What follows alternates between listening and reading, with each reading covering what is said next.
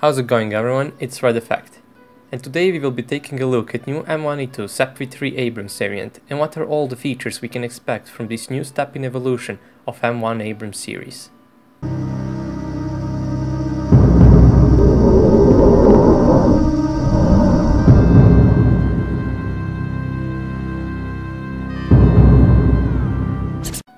Let's start with the upgrades regarding the protection. What can we expect? First of all, the armor is finally getting upgraded. The armor package of M1A2 tanks hasn't been upgraded since M1A2 SEP, which was introduced over 15 years ago.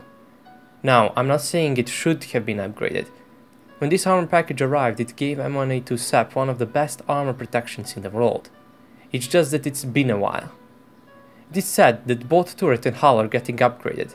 Maybe finally the notorious lower glacis will finally get some love, since it is kinda been known as a weak spot for all Abrams tanks. That is, if you disregard the armor-fueled tanks at each side, which gave it extra protection. But it is not said, of course, how much the protection has been increased, so all we can do is guess, which isn't really a good idea. Next to the armor upgrade, we also have improved IED protection, which is achieved with the Duke's Counter-Remote Electronic Warfare V3. Another thing is that M1A2 SEP V3 is most probably getting an active protection system. US is equipping some M1A2 SEP V2 tanks with Israeli Trophy APS, so maybe we can expect to see it on SEP V3 as well. The tank is also getting a laser warning receiver, something I think it should have gotten a long time ago. This is something some Russian tanks had for quite some time, since 1991 to be exact, when it first appeared on T80 UK and was passed on all T90 variants ever since. What it does is it warns the crew that the tank is being lased, so the crew can take necessary actions to protect themselves. This is good for Abrams in particular because all Russian or ex-Soviet tanks use laser-guided gun-launched ATGMs. That means that all countries that are operating some of those tanks can use that option. Laser warning receiver also warns the crew if the tank is being lased by any kind of laser rangefinder, which is a common use in every fire control system of any tank, including the famous T-72M that Iraq is using in Gulf War.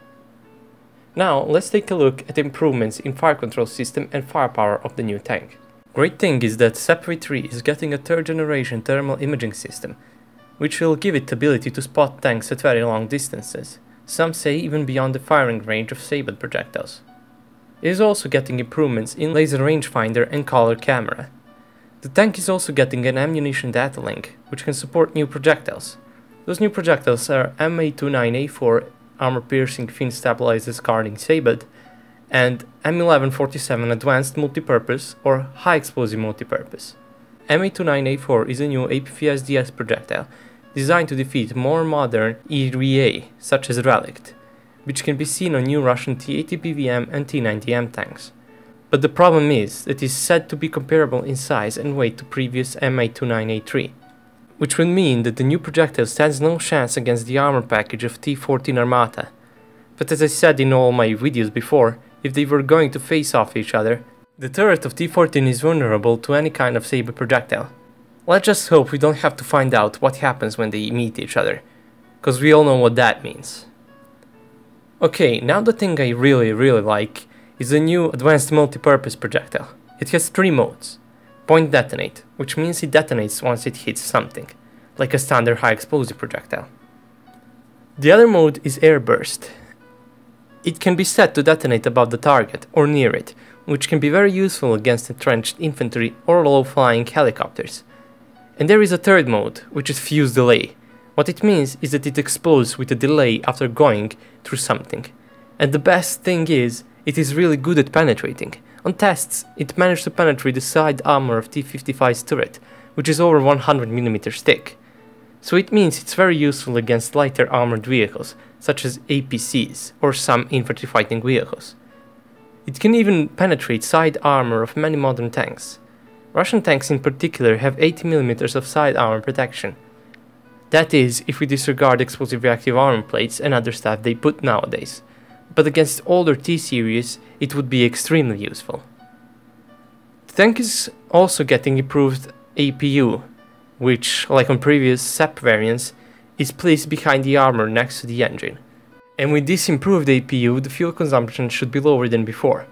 Another improvement is implementation of vehicle health management system, which reports the maintenance status to the crew. The tank is also getting line replaceable modules, which will improve the diagnostics and repair of various parts. Connections are also getting improved with new network compatibility, which includes HMS radio and GBCP mission command. Kraus is getting replaced by Kraus LP or low profile, which is designed with the same purpose but is much lower and smaller than the original, reducing the overall silhouette of the tank. The tanks are already being delivered to the army, mainly for testing purposes, and the tank is expected to enter service in 2020. If you want to know how the M1A2 SEP V3 compared to the new Russian T-14 Armata, check out my other video. I leave it on the card, that is that eye up there that should pop up now. And that is it, thanks for watching. If you like my content, subscribe if you are new. Check out my Patreon if you want to support my channel, or join my Discord server if you have any questions or just want to chat. And I will see you all in the next video. Have a nice day.